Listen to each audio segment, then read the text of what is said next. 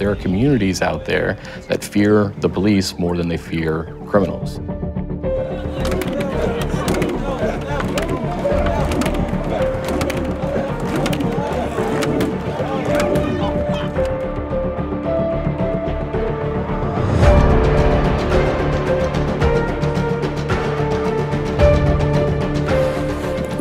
I think many of us were horrified by some of the images that came out of Ferguson. We were horrified by seeing an unarmed man with his hands over his head being confronted by an armored personnel carrier.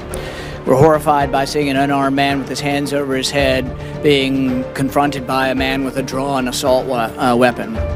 We're horrified by images of tear gas being shot into the yards of people's personal homes who were protesting. One of the fundamental things about America is dissent and the ability to have dissent. And it needs to be peaceful. There needs to be repercussions for people who do not act in a peaceful way. But confronting protesters with armored personnel carriers is thoroughly un-American, and for 150 years we've had rules separating the military, keeping the military out of policing affairs. But you sort of obscure that separation if you allow the police to become the military. In the 1930s, you could actually go into like a Sears hardware store and buy a fully automatic Thompson submachine gun. And they realized that the gangsters started using them during Prohibition and all the stuff that happened with them. They realized quickly that the law enforcement was outgunned. Pistols only carry 6 rounds, and the bad guys are buying fully automatic submachine guns from a hardware store, basically. Our local police departments are the front lines. Hands up, don't shoot! This is the police department. You are violating the state-imposed curfew. You must continue to disperse peacefully, or you will be subject to arrest and/or other actions.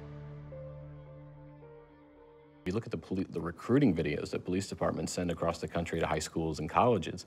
You know, an uncomfortable percentage of them are images of cops, you know, rappelling out of helicopters and tackling people and shooting things and kicking down doors. There's very little emphasis on community service and, you know, helping people. It's all about sort of kicking ass and taking names. Short of military squads and platoons patrolling our streets, this is why you have properly equipped law enforcement officers. These pieces of equipment or these weapons are very deadly, and if not properly trained, both mentally, physically, on the capabilities of that weapon, it can be misused. And I think you have to look at the totality of the circumstances and say, okay, in this situation, is it safe to send an officer into a building with just what he usually wears on patrol, once we already know it's a highly volatile, dangerous situation? It's not fair to the person that's trying to make a living and wants to go home every day. Right now in the United States, there's roughly an officer killed every 72 hours. So every 3 days, a police officer gets killed in the line of duty.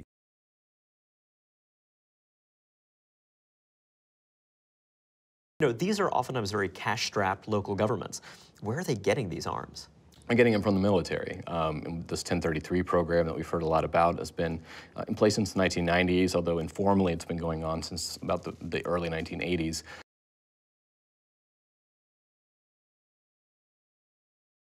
As far as overall military-grade equipment, you know, the state of Connecticut, as far as I know, with the state police, we don't participate in the program. They call it a 1033 program.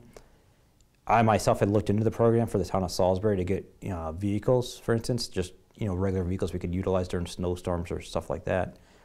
The program is not just armored vehicles, it's not just weapons.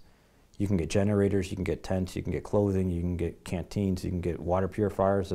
Anything the military uses, you have access to, hypothetically, to be able to get, for your use.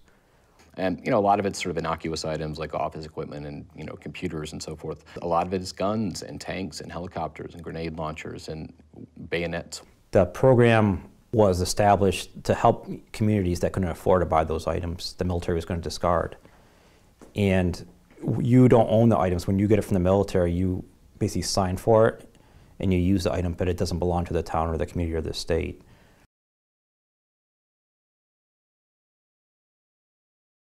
Interestingly, I think not only has there been a convergence, I think that in some ways the police have become more militaristic than the military. for as long as police departments have been around, they've always been a paramilitary organization. So they're not led by military commanders, but their rank structure often mimics the military. Command and control often mimics the military. Some of their equipment. Whether it's a soldier or it's a police officer who's acting like a soldier doesn't make much difference. I think it's our duty as citizens to recognize that the police department has a role. And when a police officer shows up, 99% of the time, it's for a distress call. They're running into the face of danger. They're there to save that person or somebody in an emergency. I have all the faith in our law enforcement officers, both locally and on the state level, to use any equipment that they're issued, knowing that when it's issued, they'll be properly trained and ready to use it.